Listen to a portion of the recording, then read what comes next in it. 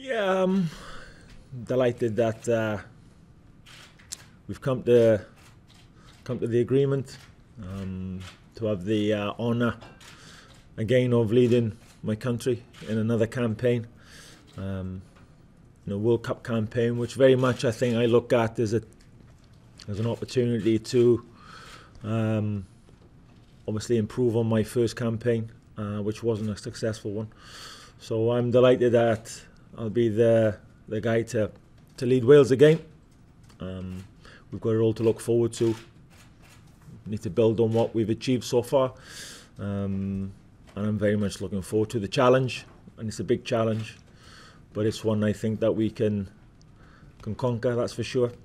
So I'm delighted to be here. I'm delighted to put pen to paper, and I'm honoured that I'll be the manager of Wales for 2 more years.